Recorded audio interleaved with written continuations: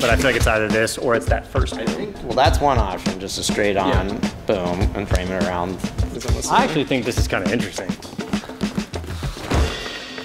Hey, what's up, everyone? Welcome to Creator Support in the Car, the show where we answer your questions about the business of being a creator. Today's question comes from Nail Couture. My question is about work schedule for creators. How much time do you spend to prepare for the video? What's included in the process? Research, scripts, ordering some things if needed.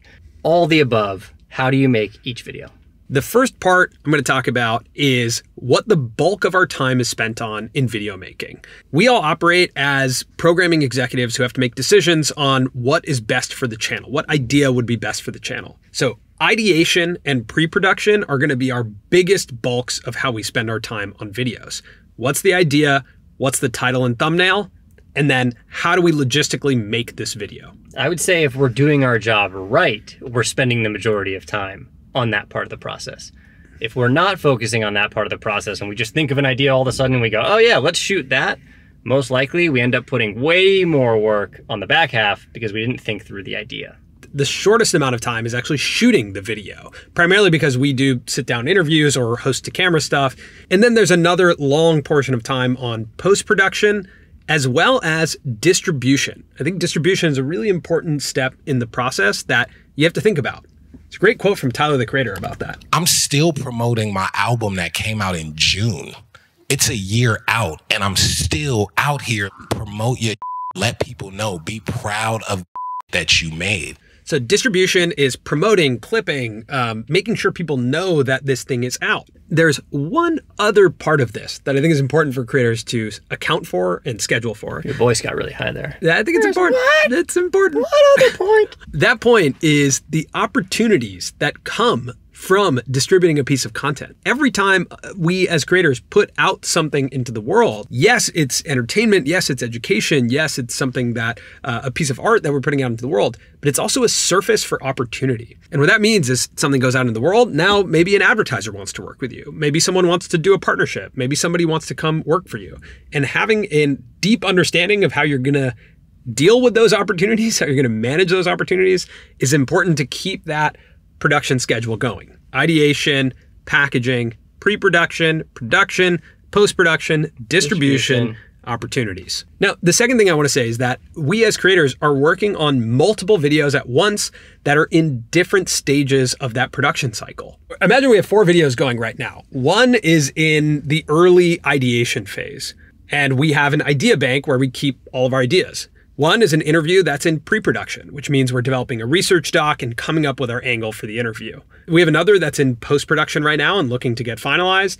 And we just put out our Mr. Beast episode, which is currently now in distribution. Technically, we have 1, 2, 3, 4 videos in post-production. Yes. Yeah. We do. So there's way more layers, actually. There's a lot of layers. So we don't really think about our schedule in terms of like Monday through Friday. And I think this is common amongst creators. The way we think about our schedule is where are we in each of these videos? If we're doing our job really well, there's somebody responsible for each of these sections of the production cycle, almost like a relay race. Like you pass the baton to the next person at the next point. Yeah. The problem is, as creators, when we're building a company, we also operate in a Monday through Friday schedule, which means people are scheduling meetings with us. We need to meet with our team. We also have other life things that come up.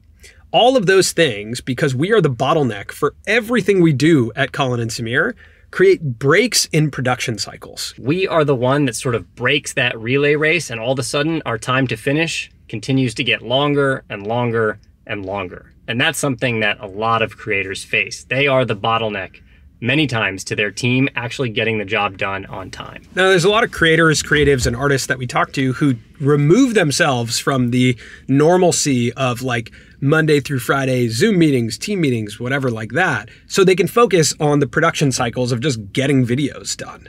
And I think that's still the balance we're trying to solve, because we do also operate our company. And so it does impact our production cycle to also act as the operators for our companies. So that's something we're trying to figure out from a schedule perspective. But let's take you into the world of our most recent interview with Mr. Beast and how that actually came together. So let's start at the beginning of the process with ideation. In this case, for our episode with Mr. Beast, it was actually more of like an ongoing conversation and a call that came inbound. So we got tipped off to the fact that this news was coming. We started talking with Jimmy about it and decided that this was a good opportunity to do an episode. From there, we'll build a research document. And these are pretty extensive. This is like everything that has happened since our last interview, quotes that he's said on other podcasts, tweets that he's had, any takes that we want to consider in our angle for the interview. That takes us into packaging. Now, when it comes to packaging, I'm meeting with Jay, who helps us kind of talk through our thumbnails. And we start to mock up thumbnails with images that we just pull from the internet before we actually have original photography. So Jay and I just start talking through titles and thumbnails, and you can see one of them on the screen right now. We want to be pretty certain about our title and thumbnail, if not 100% certain, before going into our production. Now, for this interview, it's pretty different because we're going off-site. A typical episode for us is shot here in our studio, and we've set up our studio in a way where production setup is not like a big piece of the puzzle here. The reason that we spent more time on pre-production in North Carolina was because the last time we went and shot an episode with Jimmy, we felt like we actually did not have the time to fully set up how the podcast should look. And after the fact, we didn't feel like we asked all the questions that we really wanted to. And I'm just reliving the podcast and realizing how many questions I didn't ask that I wanted to ask. Not an easy feeling right now, David. We didn't feel fully prepared because we didn't have a research doc. And literally an hour before we filmed the episode, we were going out to buy the table that we would sit at. We just weren't prepared. So we spent a lot more time and gave ourselves more days before the actual episode recording to make sure we had all of that figured out. So for this episode, we flew out on a Friday. We spent pretty much all of Saturday rearranging this room and making sure that it looked good for the episode, testing out different setups. We were thinking about doing this sort of dark and more dramatic look, and then we ended up switching to what we went with, which is a little more light and accessible. We felt like it fits the brand more of our show. So that's what we did Saturday. Sunday, we thought we were going to record, but we didn't know really when that would happen. You never know because obviously Jimmy is really busy. There's a lot going on. We got to the tail end of the day. And I assumed we were not going to film. It was like 11:30. No. It was like 10:30. No. It was like 8 p.m. It was 8 p.m., yeah. And I was like, okay, this has been a really long day. It feels like 11:30. There's no way we're going to be shooting. And then we shot. Yeah. Yeah, and then Jimmy, after he got off a shoot, was like, all right, let's do it. Yeah. So you always have to be prepared for that type of thing. Oh, and the dramatic door closing. Are we going to just flow from that into starting? All right, Jimmy, welcome back to the show. I think that one ended up looking really good, though. Like, it was stressful to get there, but it ended up looking really good. So we shot for a couple hours, and then we wrapped up all of the production gear, and then pretty immediately went into post. Jesse then synced and colored the episode. So putting it into a project, organizing it, making sure it looks good, sounds good. We run it through Autopod, which does like a first pass on all of the angles. And then, Samir, I think you started going through and grabbing all the parts that had to do with the Amazon show. We just started listening to it immediately. I think like with a lot of our episodes, we just want to get familiar with the source material so we can start pulling intro moments. We can start making story decisions on what's going to come out and what's going to stay in. And this one obviously was a quicker turnaround and had to do with a news hook. So it was a very different process for us. But basically, we'll get the project set up and then go into post. The thing that's really supported our post-production process is our showrunner, David. He's involved in every step of the process. So he's involved in the research, the ideation, but then he's actually sitting during the interview, taking notes about the interview. So by the end of our interview, we have what's called an interview map that he writes. And he basically is writing everything that we talked about and how the guest responded. That has really sped up our post-production process because he can dive into the timeline and be super familiar with it before he's actually editing. And that's been really helpful for our workflow, is to have someone that is so familiar with the work and also has a keen understanding of storytelling, so that we can make decisions collectively, and it can take Colin and I out of that process and take us a step back to actually keep that production cycle moving, right? Like as creators, you want to reduce yourself as the bottleneck as much as possible. No matter what, you will always be some level of bottleneck, but you want to reduce yourself. So when it comes to distribution, there's a lot of different points that we think about. We think about how it's going to show up across platforms, how we're going to talk about it. Thing that we think about a lot is what is the story of the story? So like, obviously the story here is like Mr. Beast has this new Amazon show. The secondary story is he came on Colin and Samir to talk about it. And so we need to make sure that our show story is being told too. This is everything from cutting social clips far in advance of releasing the episode, making sure that we're ready to post them right when it's released. This is actually writing the tweet that comes out the morning of. That's something we did and mocked up far in advance.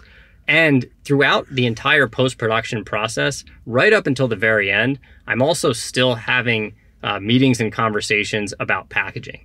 So now we've actually taken photography on site and we're making multiple options. So 3 or 4 days before, we had these 3 options for thumbnails.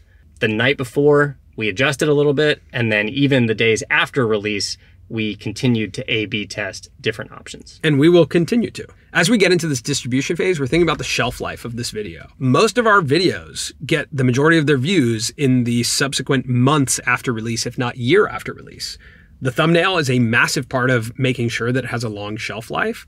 And then making sure that there's clips and promo and stuff to continuously talk about to make sure that it resurfaces. Yeah, many times creators, especially ourselves, are just on to the next one. We used to never really think about an upload after we published. It was like, all right, we're moving on. We've got all these other layers of projects we need to think about.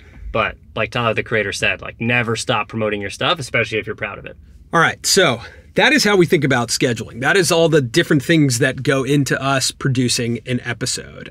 We are not perfect at this. We are still figuring it out. But the thing that I would urge all creators to think about is just that each of your videos is at a different stage in their production cycle. In order for this to work really effectively, think about it like a relay race where team members are actually handing off the baton at each of these production steps. Project ownership is super important to keep these moving, and then figure out how to start to take steps back and understand where you step in as the creator to eventually get the video out.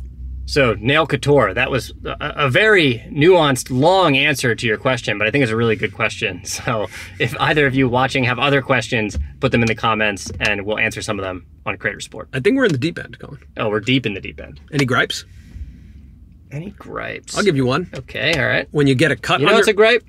When you ask someone if they have a gripe. But I know you don't. I don't have one. You yet. never Go have ahead, one. Go ahead, Yeah. go ahead. When you get a cut on your finger, you put a Band-Aid on it, and then you have to wash your hands all day, and you got a wet Band-Aid on. Well, then you got to redo the Band-Aid. Ugh, You have to have the a worst. surplus of Band-Aids. Yeah, I hate that whole experience. I think it's terrible.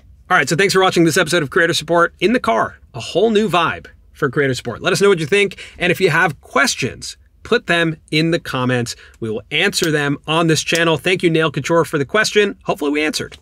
Wait, one more thing before we end this video.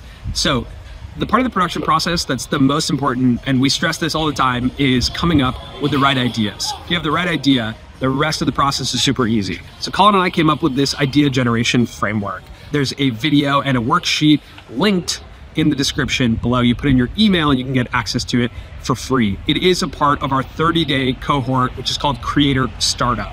Did our first cohort earlier this year. It's a mix of pre-recorded videos and live sessions where we walk you through the 4 key pillars of building your creator business, which is audience, value prop, process, and monetization. By the end of the cohort, you build a pitch deck that you can go use to pitch brands and sponsors. If you want to check out the idea generation framework, it's linked in the description. It'll also put you on the wait list for cohort 2 of Creator Startup. Thanks for joining me in the deepest end here, and hello from Florence, Italy. See ya.